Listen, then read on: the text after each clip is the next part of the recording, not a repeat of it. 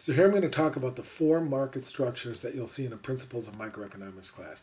Now, it depends on the class. A lot of times instructors only get through the first 2, and that's the most important because you can kind of come up with the most important conclusions just from those 2. It depends on how fast you go or what other topics you talk about before you get there. Right? Now, what market structure is, it basically has to do with how the product being sold and produced is put together. So some things are more competitive than others. For example, it might be easier to start a restaurant than it would be to start a cell phone company, because you got to dig cables or launch satellites or something. So nobody's going to start their own mobile provider network, but you could theoretically start your own restaurant. Now, a lot of times competition is reduced through laws, like you just can't start selling food because you got to pass health code and stuff. And sometimes those laws are actually used to keep competition out. Right? So we're kind of assuming that it's the natural structure of each business that makes it more or less competitive. All right. So that comes down to just differences in the type of business. Now, what I usually say, it has to do with the availability of substitutes. All right. So if I start a restaurant, I have to worry about other competing, businesses that sell the same type of food, or people might just want to go to a restaurant and I have to compete with anything out there. Now, perfect competition is more theoretical, but that's assuming that every business is completely substitutable with everybody else. Now, if you're a monopoly, there's literally no competitors. So either those are the 2 extremes. Either everything's a substitute or nothing's a substitute, but reality is kind of in between. So once you think about what each type of business is like, and again, each business is different, each product is different, or each service is different, and you can make changes, you can try to make your business seem like there's no competition and you stand out, or sometimes laws can be used to reduce competition as well. So you can think about each business, you can think about the type of business. All right, but then when you think about the effect on the different groups in economics, you can think about the effects, first of all, on prices and quantity produced. So you can say, well, what are the differences in how much things cost? Does competition make things more expensive? Does competition make things easier to get? Maybe competition reduces prices, all else equal.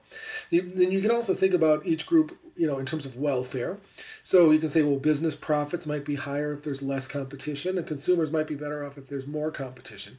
But then when you think of those 2 groups together, you can think of overall welfare. And one thing you see is that the lack of competition increases deadweight loss, right? It reduces welfare to society. So that's kind of the big takeaway. Even if you get through the first 2 only, competition is good. Lack of competition helps the producer, hurts the consumer. But sometimes people take that really far. They assume that it applies to every business. But really, you want to look at each business in real life, thinking about, how 2 clothing companies might be sort of competitive, sort of not competitive. Because if you just assume everything's perfect competition, you might wind up making the wrong decision, right? So what you normally do is you look at the formulas for the pricing decision. Basically, quantity is chosen based on 2 formulas. For competition, it's price equals marginal cost. For monopoly, it's marginal revenue equals marginal cost. You look at the graphs, and you can look at the welfare in terms of triangles and rectangles, and then you can apply that to real businesses. And that's kind of important because if you do go into business, you really do have to think about your competitors. You really do have to think about how it stands out. And I tell students, if you're looking for a job, starting out of college, you might be one of many. You might not have much market power. You might not be able to set your own price, but the more experience you get, you might actually be able to make your own, have some bargaining power. It's never perfect, but the less competition, the better bargaining power you would have as a seller, right? So the 4 market structures are perfect competition and monopoly. Those are the most important 2. Oligopoly is interesting because you could talk about conspiracy theories, game theory. You could talk about cartels and stuff. I do actually talk about prisoner's dilemma in class. The monopolistic competition is the most realistic because most firms are somewhat competitive, but somewhat also they try to be unique in their own way. So that difference, how close they are to either perfect competition or monopoly, kind of gives them that intermediate range where they kind of have characteristics of both. Right. So usually you start with perfect competition. This is an extreme case, and really it might only apply to agriculture, because if you grow potatoes, for example, there's nothing that separates your potatoes from someone else. Right? And literally farmers have no market power. They take the prices given in the markets. So agricultural products is one thing you never see individual potatoes marketed, and usually it's done as a consortium because no individual farmer has power. All right, same thing for other crops as well. So that's maybe where it fits, but again, it's an extreme case, and so never take the extreme case and apply it to all life. Try to match reality to your specific situation. And, all right, so the characteristics. Remember that you can make a chart with characteristics. Infinite identical small sellers. Nobody stands out. Everybody's so tiny; they're basically like a dot on the line. All right. No, there's infinitely small and there's infinitely many. Easy entry and exit. There's no barriers. Anybody can go into business if they want to, or go out of business if they have to. People are price takers. They take the market as given, and so here's the market that sets the price here, and then that's the whole market. And then one tiny firm, one tiny dot in the market takes the price as given, and they can produce as much as they want at that price. They can produce zero. They can produce as much as they want to. And remember, economics is about knowing when to stop. Why would you just keep producing? Well, because remember, there's costs. So eventually the cost won't be worth it anymore, so you'll stop. But you cannot set the price. The price is given by the market. Now, if the whole market changes, it changes events for the individual firm. So this is infinitely elastic demand. It's a perfectly flat demand curve. You cannot raise the price. Raising the price even by a penny means you lose all your business to one of your many competitors. And of course, you would not want to lower your price because you don't want to lose a penny. Right? So you take this price as given, and you do not have the power to set the price. Big players can. If you're a big player and you produce more, you're going to push the price down. If you hold back, you can push the price up. But you do not have this power. So you can do, let's say, an increase in supply. It's going to push the price down. And then the new price for this firm is given. And you find that when you talk about the long run. I'm going to talk mostly about the short run right here. But in the long run, this is going to, if there's profits to be made, people will enter the market. It's going to push prices down, and only the cheapest, and by cheapest I mean lowest cost, right? They're not producing an inferior product, but the lowest cost producers are still around, which is going to be good for consumers because you don't want to overpay for a product if someone else can do it more efficiently, right? But how does this price get pushed down? It gets pushed down by increase in the market. Okay? Same thing goes up if there's an increase, right? It will push the price up as well. Right. Now, the pricing decision is, well, how much along all here can they produce? Or how much should they produce? What's the profit maximizing quantity for this firm? And the formula that you've seen is price equals marginal cost. Okay, so you don't set it above because you can't, and you can't set it below. So what does this mean? Well, first of all, marginal costs are rising. Here's the price, which is fixed. So this is also the price. Remember what you've seen before when you talk about the cost-benefit curve. Okay, if you produce more, costs are high. You're actually costing more to produce than you're receiving. This is not profitable. But at the same time, if you're underproducing, this is a profit. You want to expand your profits just to the point where there's zero. If you go further, you're going to start to lose money. Okay, and then if you think about this as marginal revenue, sometimes this is P equals MC equals MR. Every one unit you sell earns you exactly the price. Right? It's constant, right? Because it's not an upward sloping or downward sloping curve. Okay, so you produce more, you make the revenue, but here the revenue is less than the cost. You want to do that. Okay, so this is the optimal point, just like in any cost-benefit graph. Okay, now if you look at perfect competition in the cost curve sense, you would say that, well, first of all, this is the average cost curve. Okay, and this, remember, this intersects. I didn't quite line it up right. Usually it should cross a little bit better, but the point is that if you have average costs, right, if you produce at this quantity, one thing to remember is that total cost is average cost times Q. If you rearrange it, you might have seen it as average cost is total divided by Q. This just algebraically moves it over. Right? So the idea is that at this quantity, there's this one specific cost right here, and you can make a rectangle out of it. This is average cost times quantity, and you can make a box, right, in red here that is the average cost, right? So this is the total cost, excuse me. This is the total cost. Average cost at a certain height times the quantity produced at a certain base. Now, PQ is the revenue. All right, so this is the price sold, and for every unit sold, they earn this much money. That makes a rectangle. So these rectangles represent amounts of money. This is your revenue. This is your cost. And this little sliver that's left over is your profit. Okay, now, what happens if the market changes? Well, if we introduce that supply increase again, more people enter the market. And again, might be because they see those profits and they want some of them. It's going to push the price down. And as that happens, it's going to lower not only the price, but also the quantity, because the new crossing point is just going to be a little over to the left. So the revenue is going to be smaller. Again, those extra people entering the market are going to squeeze out that firm. There's more people producing the product, and your little share is going to shrink.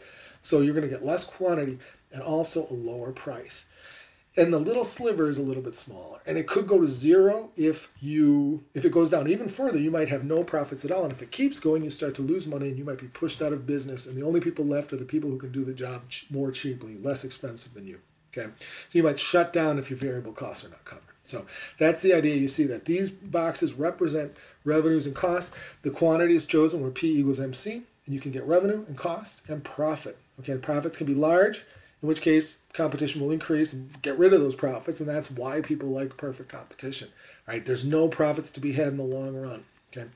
Now we compare this to monopoly, and this is also the extreme case, right? There are very few monopolies in the world, but a lot of times there is limited competition, right? There's one large seller. It's difficult to enter or exit. It could be a natural monopoly. You control a specific resource, or it could be a high fixed cost, like building cell phone towers is really expensive, but building roads and stuff. A lot of times these are produced by the government because it's so hard to compete, or they're heavily regulated, right? So a lot of these industries have more government control. It's a price maker, not a price taker, because the more you sell, you're going to push the price down. Marginal revenue declines twice as fast as demand. You can show that with calculus, but and basically, and you can do numbers as well, which I do elsewhere. But marginal revenue is going to hit zero, and it's going to hit zero before demand does. Okay, the profit maximizing quantity is marginal revenue equals marginal cost. That is actually not the price. Some students think the price is here. This is the cost. The price is on the demand curve, meaning this much is going to be profit, and it's going to be profit for all the quantity sold, okay? So you can get profit the same way, and you can also get deadweight loss, which is the lost efficiency to society. Anytime a transaction does not take place, both sides lose. Something people wanted isn't bought, and something people wanted to make isn't sold. So utility and profits are lost, okay? So the price is up here. The difference between price and cost is this. This is your profit. And because the lost transactions, this is the deadweight loss. So this is actually worse for society. But this shows that price is greater than MR equals MC. So essentially, monopolies are able to cut back so that they don't push the price down too much, keep the price high because they control the market, and then because they sell at a high price, they're able to get higher profits as a result. And then consumers usually lose in terms of overpaying, but then a lot of times you see they get worse customer service and stuff like that. So generally speaking, the government might want to break up a monopoly, introduce competition, or at least regulate that monopoly. Okay. So prices are higher and quantities are lower in monopoly. Like I mentioned, long-run perfect competition, there's no profits. The price will go to the minimum average total cost, and that's it. It can't fall lower because everybody will go out of business. Society's welfare is higher. There's no deadweight loss. This is actually, profit is actually transferred partially from consumers, but this is lost entirely, okay? So that's kind of the big takeaway, is that competition is better in those senses, but more realistic is monopolistic competition. There's some power over prices. There's limited substitution. It's kind of in between. You can, elsewhere you might be able to see a table where you can compare. Perfect competition has more easy entry. Monopolistic competition might have some barriers. It's in between in a lot of cases. It does have its own graphs, which I usually don't cover, but you can actually see that it's got the cost curves, but they're a little bit less competitive, a little bit more like monopoly. But this applies to a large number of businesses, right? Businesses do have to think about competitors, but they do think about how they have a kind of a little bit of market power, right? You are not, you don't see a store that says clothing, right? Everybody's got their own brand, and you might have your own competitors within your brand, but you're not just one out of a bazillion firms, right? So usually there's some competition, some ability to set the price, some characteristics of both. All right, now oligopoly is interesting in its own right. Usually I kind of treat it like a separate topic. You could have a few firms controlling a common resource. Oil is one. People talk about potassium and other stuff. But there's a lot you can do with strategy. You can talk about who moves first, who's a price leader. You can talk about like Stackelberg, oligopoly, and stuff like that. But I usually don't. The one thing I usually like to talk about is prisoner's dilemma. Basically, the lack of coordination leads to the worst outcome for both parties. And you can have, in a market, you might have oversupply, right? Because they're not coordinating, they both overproduce, or you might have the price set too low. You can talk about cartels, which are arrangements which set an oligopoly and agree to fix prices or to control quantities. Again, you can talk about arms races and all sorts of stuff when that's kind of its own topic. So generally speaking, I know I cover a little bit more. I talk about other topics. I cover all four market structures. I talk about international trade and stuff. Sometimes instructors do run out of time at the end and their final exam goes up to monopoly. So make sure you understand the differences between perfect competition and monopoly. Partially because the graphs are the most important. You should be able to choose the quantity, choose the price, show the welfare, compare both.